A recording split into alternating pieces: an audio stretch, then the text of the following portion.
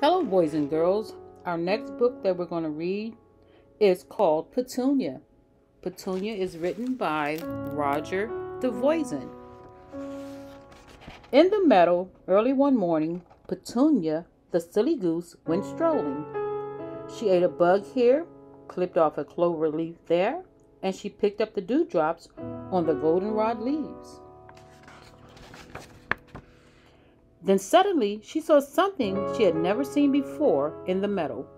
What was it? Petunia stole closer and closer and sniffed at it from all sides. "By goosey gander," she said, "it does not smell like food for a goose, but I believe I have seen such a thing before." "Yes, I have seen one under Bill's arm when he came out of school. It's a book. That's it, a book. Come to think of it, just the other day I heard Mr. Pumpkin tell Bill that books are very precious. He who owns books and loves them is wise." That is what he said. "He who owns books and loves them is wise," repeated Petunia to herself. And she thought as hard and as long as she could. "Well then," she said at last, "if I take this book with me and love it, I will be wise too, and no one will call me a silly goose ever again." So Petunia picked up the book and off she went with it. She slept with it, she swam with it, and knowing that she was so wise, Petunia also became proud and prouder, so proud that her neck stretched out several notches. It was King the rooster who first noticed the change in Petunia. He said, "Maybe Petunia is not so silly after all.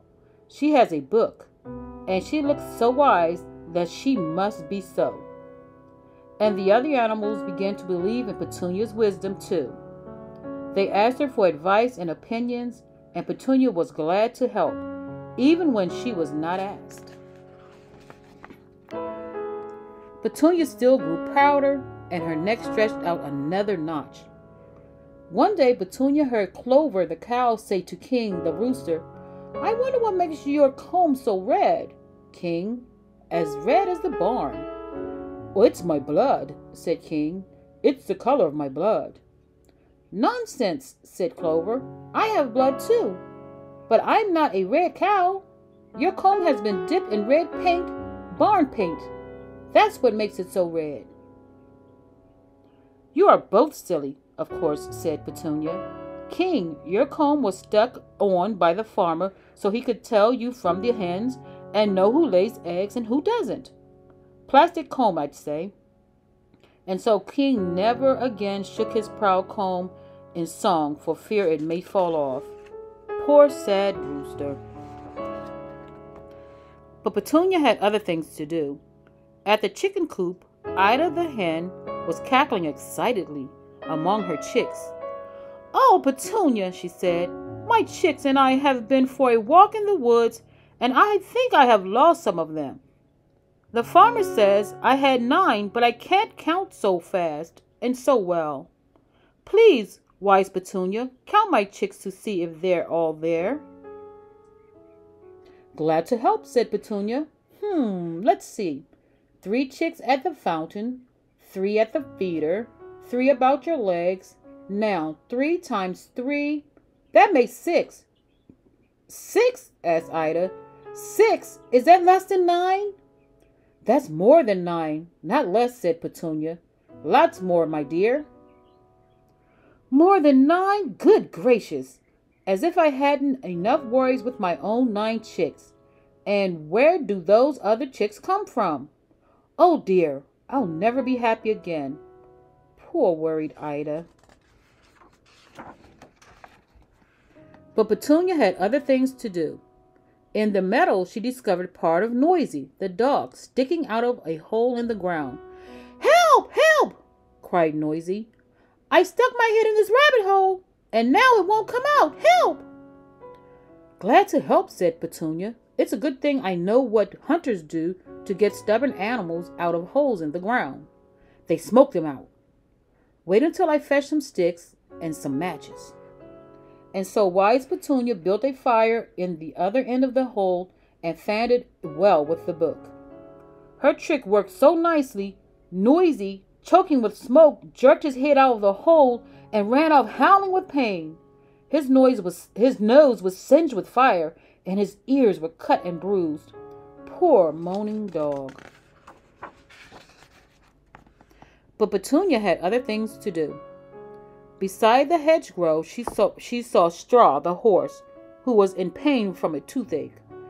"Petunia," he groaned, "I'm dying. Surely, with your wisdom, you can stop this horrible pain." "Glad to help," said Petunia. "Open your mouth." "Why, you poor Straw, all these teeth? No wonder you have a toothache." "Look at me. Do I have teeth?" "Of course not. So I have no toothache. I'm going to stop that pain right now. I'm going to pull all those teeth out. All of them. Let me get some pliers." But Straw would not wait for the pliers. He was so afraid to lose his teeth that he never talked of his toothache to another soul. He suffered in silence. Poor, forlorn horse. But Petunia had other things to do. Cotton, the kitten, went up the tree but could not come down. While he meowed and meowed, his friends called for Petunia. "Glad to help," said Petunia. "I know just what to do. Since none of you is tall enough to reach Cotton, all of you will do it together. Donkey on top of Clover, pig on top of Donkey, and so on up. Simple." So Donkey climbed on top of Clover, pig on top of Donkey, goat on top of pig, sheep on top of goat, piggy on top of sheep, turkey on top of piggy, duck on top of turkey, hen on top of duck. Suddenly, Clover cried out, "Stop! My legs feel wobbly," and she sat. And Donkey and the rest fell into a heap, and Cotton was so scared that he fell on top of all of them. They were all full of bumps. "Well," said Petunia, "Cotton is down." So he was. Poor bruised kitten. But Petunia had other things to do. Getting prouder all the time, she felt her neck stretch out even further.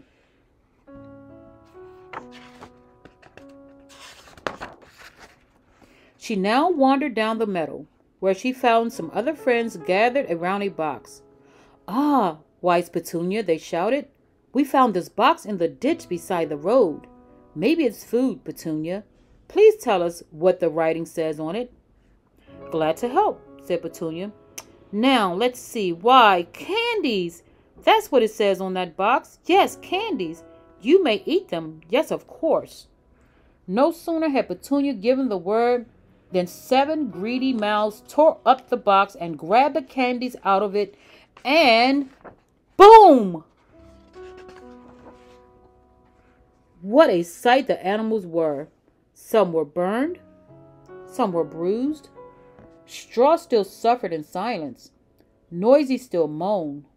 Ida still worried about her chicks. King still brooded over his comb. All the barnyard was in trouble, and all because of Petunia.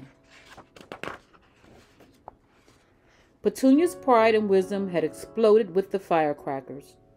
Her neck had shrunk back to its old size and was all bandaged up. She was the most downhearted of all, for she saw now that she was not a bit wise. But suddenly Petunia spied the book. The firecrackers had blown it open so that the pages had showed. She had never seen them before. Now she saw that there was something written inside the book which she could not read. So she sat down and thought and thought and thought, until at last she sighed, "Now I understand. It was not enough to carry wisdom under my wing. I must put it in my mind and in my heart. And to do that, I must learn to read." Petunia was filled with joy. At once she began to work so that one day she could truly be wise. Then she would help make her friends happy. The end. Thank you for listening to our bedtime story, Petunia. All right. Goodbye, boys and girls.